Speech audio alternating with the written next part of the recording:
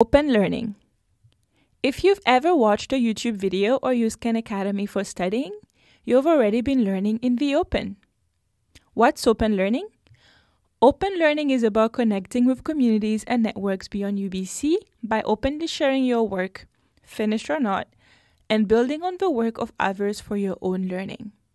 For example, by sharing a picture with a Creative Commons license, others can use the image for their own purposes, as long as they align with the Creative Commons license terms and include proper attribution.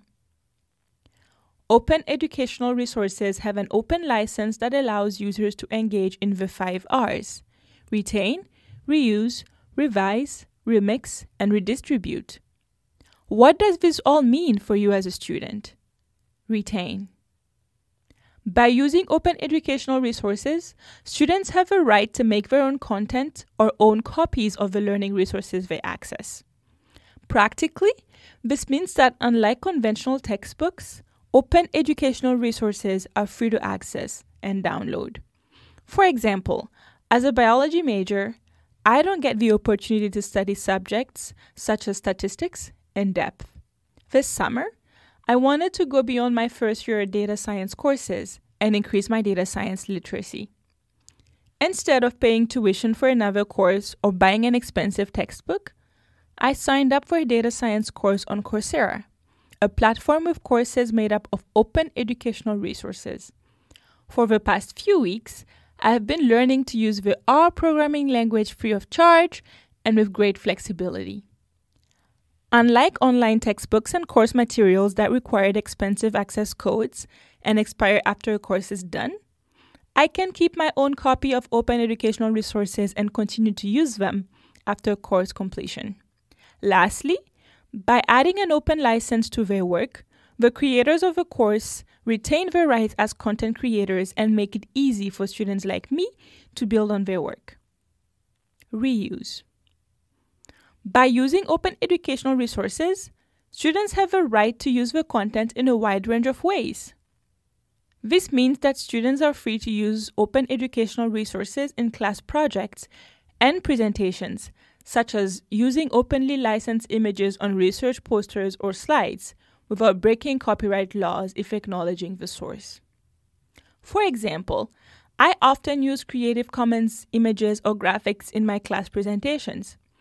Incorporating openly accessible illustrations in my projects or presentations is a great way to give substance to my work without having to draw them myself. Revise. By using open educational resources, students have a right to adapt, adjust, modify, or alter content. Because anyone can edit open educational resources, students can build on the work of scholars and peers by editing or adding to their openly licensed work as long as the source is acknowledged. Editing a Wikipedia page is a great example of revising an open educational resource. Recently, I got to update an instructions page on UBC Wiki by directly editing the work of previous students instead of starting from scratch. Remix. By using open educational resources, students have a right to combine or incorporate the original or revised content with other open content to create something new. An example of remixing is expanding on a meme or duetting a reel on Instagram. Redistribute. By using open educational resources, students have the right to share copies of the original content, revisions, or remixes with others. Rather than turning in assignments to one person, the professor, and never seeing it again, openly licensed work can be shared with a wider audience of learners who can learn from and build upon it themselves. For example, after taking a software development class, I could share my class projects to my portfolio to showcase to future potential employers. Similarly, creative works, data science projects, or scientific experiments can be contributed to public repositories.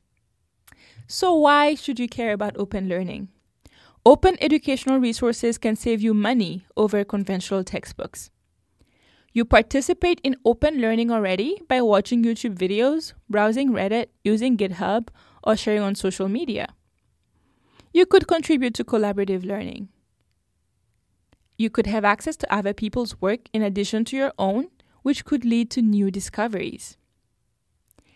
If you're looking for some UBC-created open educational resources, visit open.ubc.ca.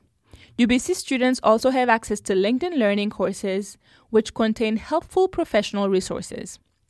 Beyond UBC, Khan Academy, edX, and Coursera contain open educational resources on diverse subjects. As with any educational resource, it's important to critically analyze and evaluate the learning resources accessed prior to using or citing them.